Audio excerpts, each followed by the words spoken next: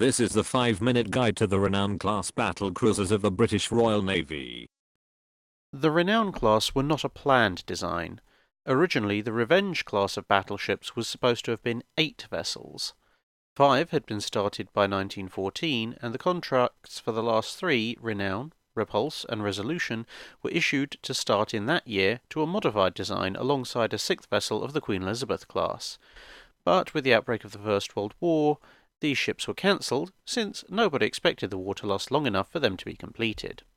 But Admiral Lord Fisher wanted some new battlecruisers and pressured the Admiralty to let him use the items already ordered to quickly complete a pair.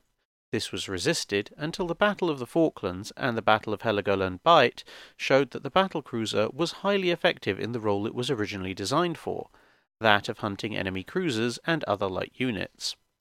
Therefore, a rapid series of designs were prepared, and the contracts issued for a pair of new battlecruisers to begin construction in 1915.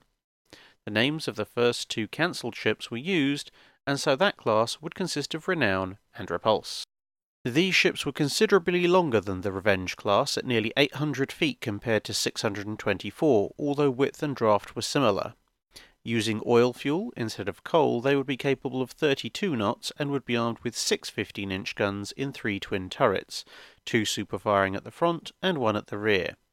This was 1 twin turret less than the battleships, but an improvement on the first plans, which only called for 2 turrets and 4 guns. Due to the idea that they would be primarily engaging cruisers and destroyers, the secondary battery consisted of 17 4-inch guns instead of the larger 6-inch weapons on battleships. These were arranged in 5 triple mounts and 2 singles, although the triple mount proved somewhat clumsy and slow. A pair of single 3-inch anti-aircraft guns and a pair of torpedo tubes would complete the secondary armament. Armour was also quite thin, the main belt being only 6 inches thick, with a maximum of 1.5 inches of deck armour, again due to the idea that they would be fighting cruisers and destroyers, where this level of protection would be just about enough.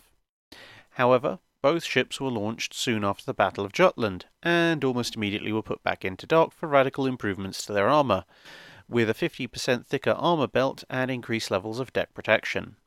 By the time they were fully engaged in operational duties, the deck was between 2.5 and 3 inches thick, and the belt armour was 9 inches thick.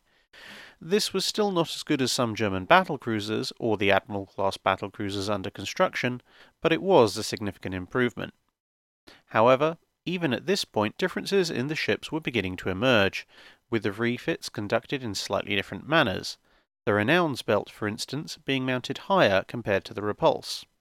After the fitting on Repulse had showed the increased displacement led to the belt sitting a bit too low in the water for comfort. In the First World War, the Repulse took part in the Second Battle of Heligoland Bight and hit the HMS Königsberg with a main battery shell. Later in 1917, she became the first capital ship fitted with platforms for launching aircraft. The Renown was part of a fleet sent to intercept a German force that had attacked a convoy, but did not find their targets.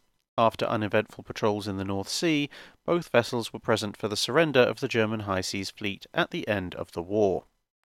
After the First World War, the Repulse was fitted with better torpedo protection, new fire control devices, and 8 torpedo tubes in twin mounts on the upper deck.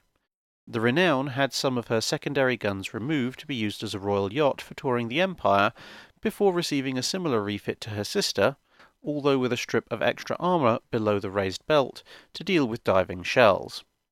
Whilst the Repulse's torpedo defence systems were based on those used in the Revenge class refits, the Renown's was based on the system developed for the Queen Elizabeth class.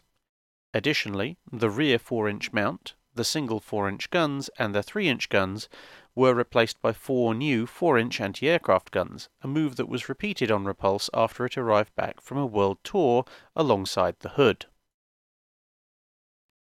In the 1930s, both ships received extensive refits. The Renown went first and received 2 octuple 40mm mounts and new fire control systems, alongside a hangar and the launch rail for a floatplane. Repulse also received a floatplane system in place of the midships triple 4-inch mount, a pair of twin 4-inch dual-purpose mounts, and 2 quadruple 50 caliber machine gun mounts in addition to the same 40mm armament as her sister. As the decade progressed, the ships began to differ even more. The Renown was reconstructed in 1936 along the lines of the Warspite. New machinery and a new superstructure were installed, and the main guns had their elevation increased to 30 degrees, and all secondary weapons larger than 40mm guns were removed and replaced with a uniform armament of 20 dual-purpose 4.5-inch guns in dual turrets and dual mounts. The smaller anti-aircraft weapons were upgraded to a total of 3 octuple 40mm mounts and 4 quadruple 50 caliber machine gun mounts. Her underwater torpedo tubes were removed, and 8 above-water torpedo tubes in twin mounts were added, similar to those Repulse had received years earlier. Finally, her deck armour was further improved to a total of 5 inches thick at its thickest point.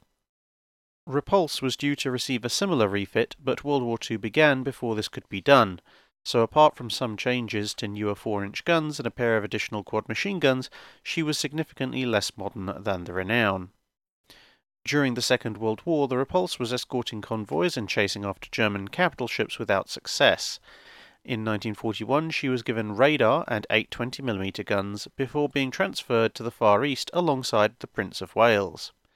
As we covered in the video on the Prince of Wales, both ships were then attacked by Japanese aircraft, and despite a magnificent display of ship handling by her captain, the Repulse was eventually caught between 2 waves of bombers, and after avoiding dozens of bombs and 19 different torpedoes, she was hit by 4 or 5 torpedoes in rapid succession and sank with a loss of 508 of her crew. Although the two ships were unsupported and probably doomed anyway, it's interesting to consider what would have happened if the Renown, with a much more comprehensive anti-aircraft battery, had been present instead.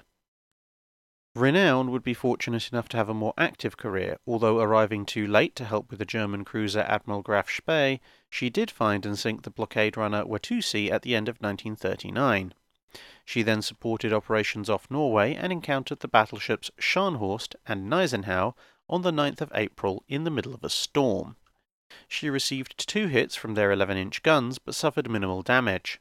In return, she hit the Gneisenau with a 15-inch shell and a pair of 4.5-inch shells and disabled the fire control systems and the frontmost turret. As a result, the German ships disengaged.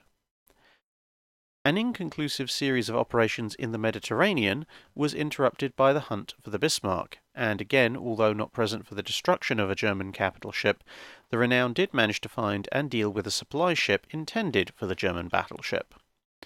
After another convoy escort mission, she received a large variety of radars to deal with various threats, and 2 quadruple 40mm mounts atop her second turret.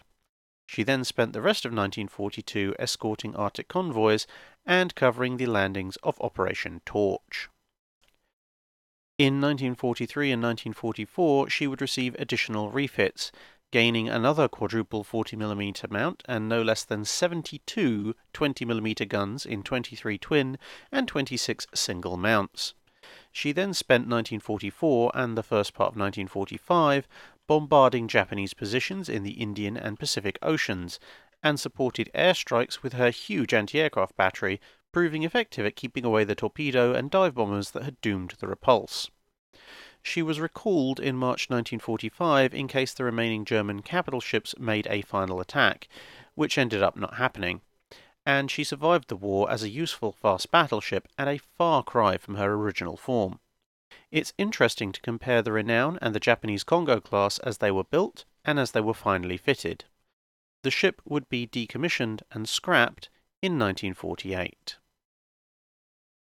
That's it for this video. Thanks for watching. If you have a comment or suggestion for a ship to review, leave a comment below, and we will see about fitting it into the scheduled list.